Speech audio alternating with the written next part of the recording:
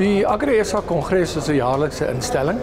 Al die boereverteenwoordigers is hier, as ook die groot landboumaatskappye. Maar dan het ons ook mense uit die politiek uit, mense uit die besigheidsomgewing uit en ook mense uit die gemeenskapsomgewing uit. En wat baie belangrik is dat ons dan by mekaar kom en sê, maar wat is die uitdagings?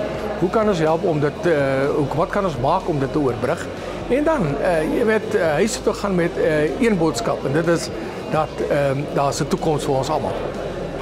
Today's theme about growing local, especially through the panel discussions, we saw a range of issues being highlighted, from rail infrastructure to ports and road infrastructure. Some of the critical issues that the primary agricultural sector face on a daily basis. Public-private partnerships are one of the key solutions in addressing these issues.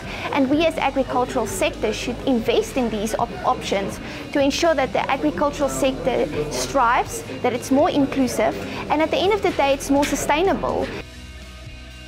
So Agri SA is baie dankbaar dat ons hierdie verrigtinge kan deel en betrokke kan wees en te hoor dat rolspelers verstaan en weet wat die uitdagings van landbou is.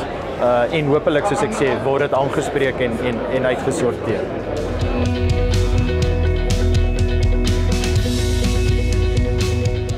Ten spyte van al die uitdagings wat landbou mee te doen het elke dag, dink ek is daar baie positiwiteit wat ons kan saamvat. Ek dink deur hierdie COVID gedeelte het landbou regtig die ekonomie van die land gedra. Ek dink landbou het baie goed gedoen en vir ons baie buitelandse kapitaal ingebring wat ons weer kan spandeer in Suid-Afrika.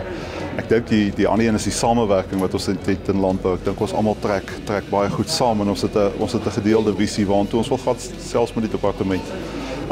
En dan sien ons ook die landboumeesterplan is vir ons baie positief. Ek dink op lange laas weet ons almal wat verwag word van mekaar.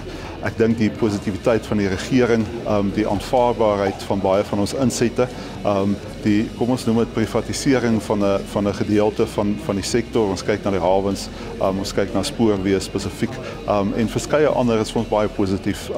Die privaat sektor word geken daarin en die privaat sektor word deel gemaak van die oplossings van hierdie land. Dit is vir ons baie positief.